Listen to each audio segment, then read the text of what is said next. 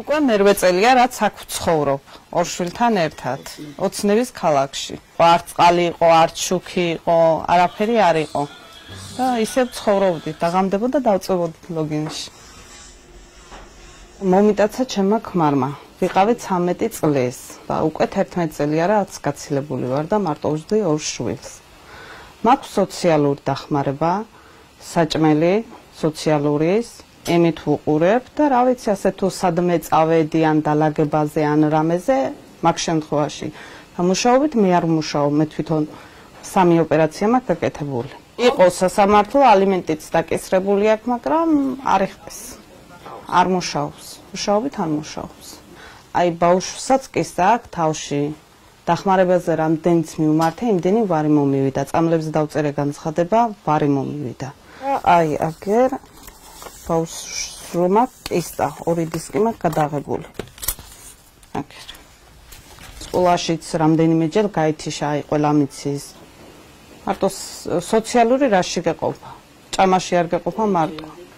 და ერთჯერადი კვება იმიდან რა ქვია. და იმით ვარჩენ ჩემ შვილებს.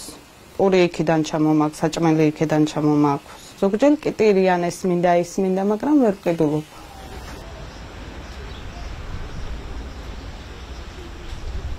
კანონმდებლობის შესაბამისად მარტოხელა დედად არის გაგებული ისეთი პიროვნება, რომელიც პირველ რიგში უნდა იყოს აუცილებლად საქართველოს მოქალაქე, ან საქართველოში სტატუსის მქონე მოქალაქეობის არ მქონე პირი. და მეორე კრიტერიუმი იმისა, რომ ადამიანს მიენიჭოს მარტოხელა დედის სტატუსი, ნიშნავს იმას, რომ ის არ უნდა იმყოფებოდეს რეგისტრირებულ ქორწინებაში. და მესამე და ასევე ერთ-ერთი ყველაზე მნიშვნელოვანი კომპონენტი, ეს ნიშნავს იმას, რომ ბავშვის დაბადების სააქტო ჩანაწერში მამის გრაფა უნდა იყოს თავისუფალი.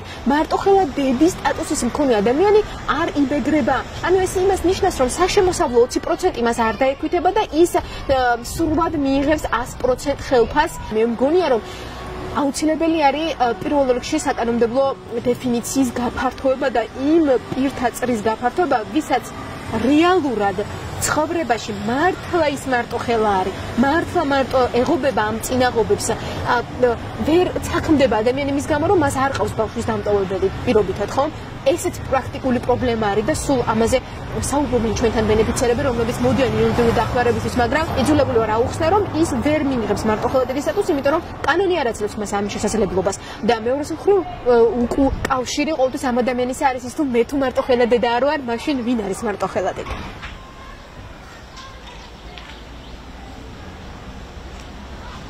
დღეს არსებული კრიტერიუმებით შეუძლებელი არის ჩვენ გავსაზღვროთ, რამდენი მარტოხელა მშობელი გვყავს საქართველოში.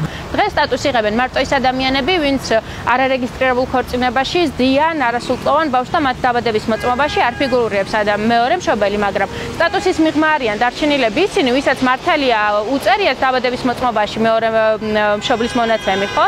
მაგრამ ამ ადამიანმა მიატოვა, საერთოდ არ აქვს კომუნიკაცია და ეს ადამიანი მარტო ზდის, ხო? რა განსხვავდება? ფაქტი ერთი და იგივე არის, მხოლოდ ჩანაწერი არის დაბადების მოწმობაში სხვაობა. საერთაშორისო პრაქტიკის დონეზე არის შემთხვევები, როდესაც მარტოხელა მშობლის სტატუსს იღებენ ადამიანები, რომლებიც განქორწინებულები არიან, თუმცა იმის გამო, რომ ალიმენტდაკისრებული პირი არის, ასე ვთქვათ, შეზღუდული შესაძლებლობის მქონე ან სოციალურ დაუცველი და არ შეუძლია რომ ალიმენტი გადაიხადოს, დროებითი სტატუსი ეძლებათ მათ. ასევე ადამიანებს, რომლებიც სასჯელ აღსრულების დაწესებულებაში ყავთ პარტნიორები და ისინი იღებენ სხვადასხვა ბენეფიტს, მაგალითად ეს არის ყოველწლიური ან ყოველთვიური ფულადი დახმარება, ასევე გარკვეული სახის დახმარებები არის სუბსიდიებზე, კომუნალურებზე.